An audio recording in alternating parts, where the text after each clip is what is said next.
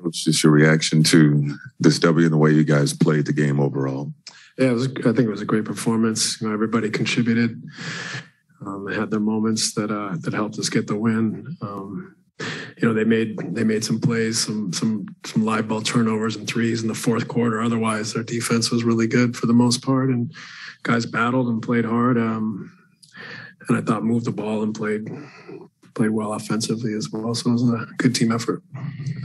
I apologize if this question comes off a little stupid, but Kevin's good all the time.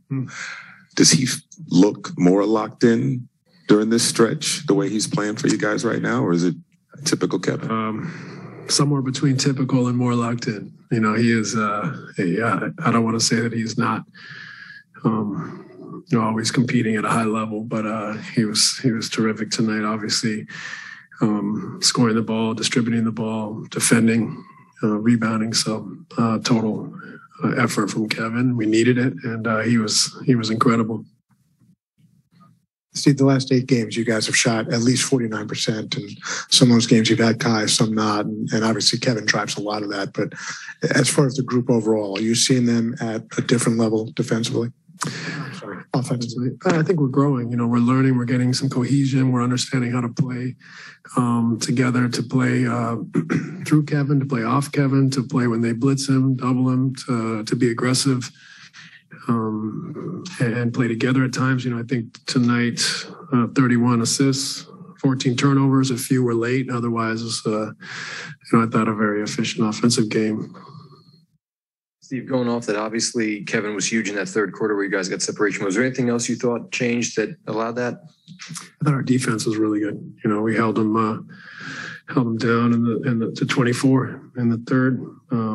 You know, really second and third, we held them to 47. So that was a key stretch in the game that gave us that separation. And do you have any update on Seth and if he'll go with you guys to Memphis and Miami? No update yet. You know, obviously we hope it's not too bad, but, you know, we'll probably see and know more tomorrow. Steve, how much concern is there given that it's the same ankle issues that he's been dealing with for a while now? Yeah, I think we would be concerned.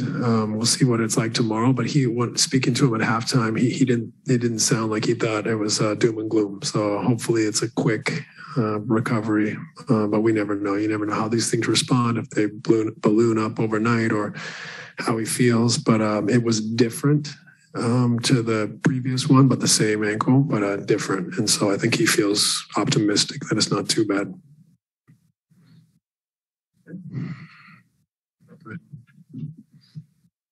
Just want to ask about Nick. You talked about him a little bit before the game, but obviously with Andre out, you really needed something from him tonight. What did you see about the way he delivered for you? Yeah, I mean, just Nick is, you know, he really can add a lot to our team with his athleticism. Defensively, he's so versatile. You know, and offensively, he's a screener and a roller and plays with pace. So he was great, and we got to give. You know, a big shout out to Blake as well. I thought Blake was outstanding tonight and, you know, really gave us a lift in really important minutes. Thanks, guys.